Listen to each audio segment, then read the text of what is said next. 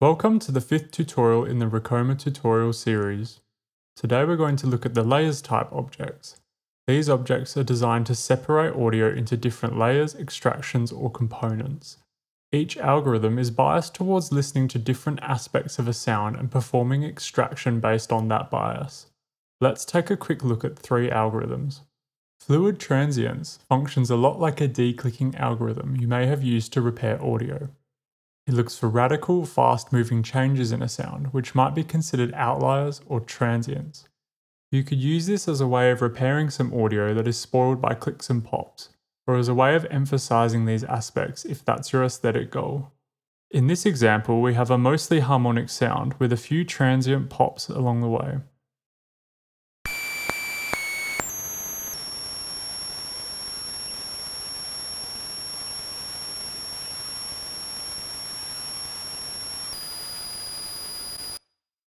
I want to get rid of these pops so that I can focus on the harmonic element.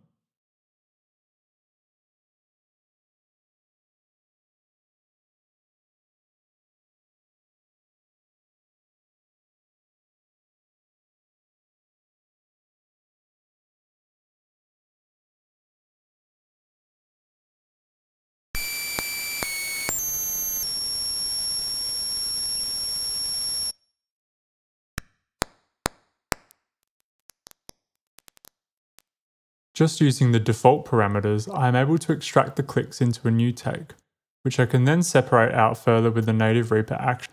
The caveat to remember is that your original item is the first take, and this gets separated out too. You'll see I immediately get rid of the first new track that's created, leaving me with just the processed items.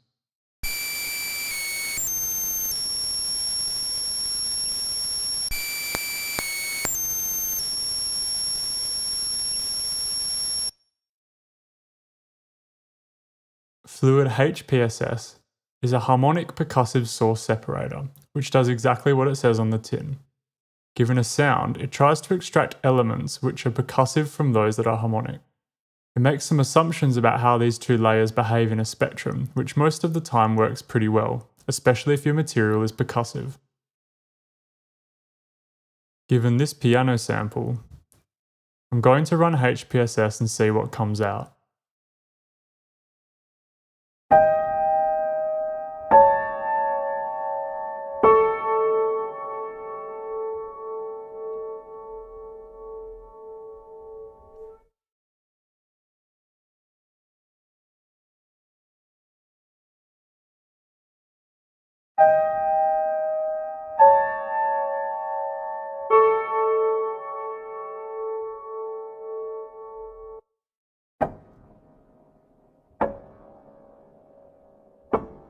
Notice how the harmonic string vibrations are separated from the piano's percussive onsets as the hammers hit the strings. I could emphasize these more by splitting the two layers to their own tracks and then altering them independently.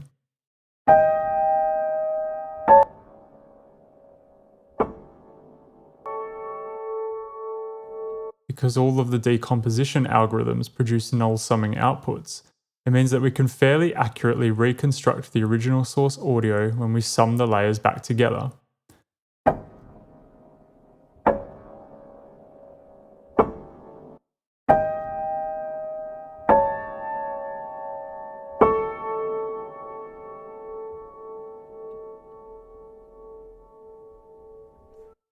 I fairly drastically changed one of the layers so we don't get a perfect reconstruction, but it's pretty good at changing the balance of harmonic and percussive elements.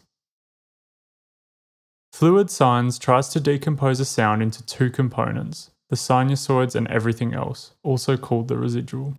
The sinusoidal component captures parts of the sound that are tonal and perceptually moved together, which is useful if you're trying to separate something melodic from something noise-based. You may remember this sample from the first tutorial where I gave a quick overview of some of the toolbox algorithms. Using the NMF algorithm, I separated out this sample into 2 components and hoped that the more click-like elements would be separated from the baseline. The sines algorithm is well suited to this task because the lower frequency bass is relatively melodic and easily reconstructed using sinusoids. Everything else will end up in the residual extraction, which will result in a fairly decent binary separation.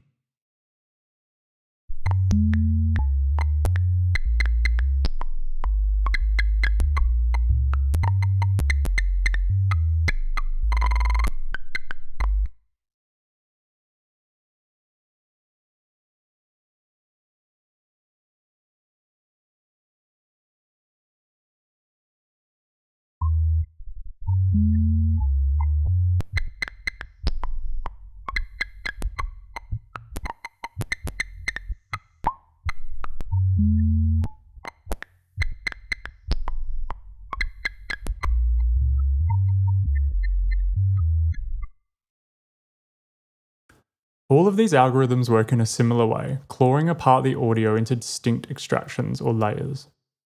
The nuance in using each of these algorithms is thinking about how the computer is listening to the audio and what kind of analytical model it is based on. This will help guide you to the right algorithm to start with, and once you're there, you'll want to start experimenting with the parameters to see if some divergent possibilities appear.